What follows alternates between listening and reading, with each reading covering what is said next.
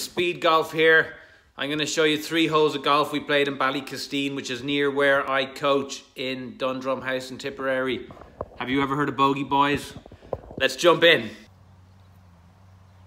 This is number 10. Dogleg around to the right, which I didn't know because it's the first time I played this course, and as you can see, just a horrendous hook. Shot tracker. And I bounced it onto the fairway. What can I say? This is my boss, Marion Reardon, PGA, and she just absolutely hammers it into the middle. And now this is our other playing partner, Davey, on the day, who works there in Ballykisteen. There's my partner. Look at that for And he again rips it down the middle, so I don't know what to take from that. Let's forget about that one. Here's a little punched 8-iron.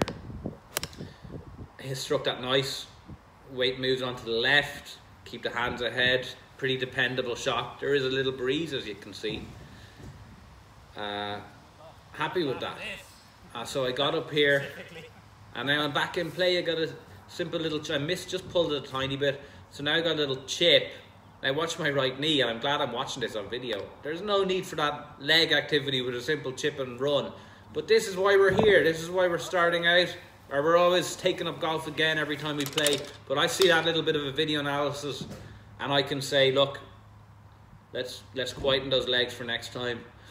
And then I push this little par putt. Just got to work on those. That's just a bit of rust. That's bogey.